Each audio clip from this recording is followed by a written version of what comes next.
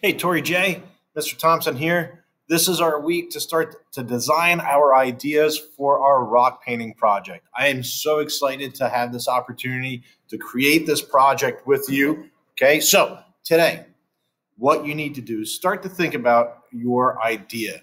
What does your design want to be? Now, a couple things to consider. Number one, we're going to be limited to 3 colors each. Okay, so we only have 3 colors that we're going to pick. So you got to tell me what you want to use ahead of time, and you're going to draw that or color in your picture today. Second, it's been a while since we painted. Okay, so unless you've been painting on your own, there's a good chance that the last time you tried to paint something was with me last year.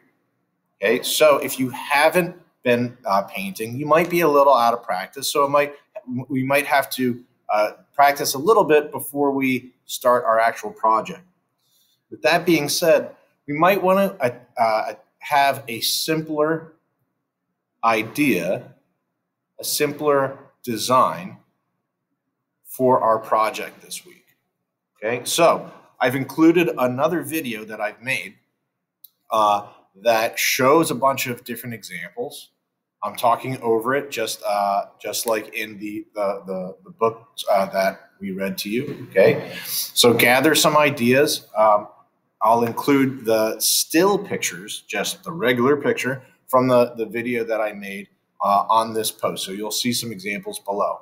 Some good ideas that I've really liked were like the positive words that you can include. Okay, or your initials.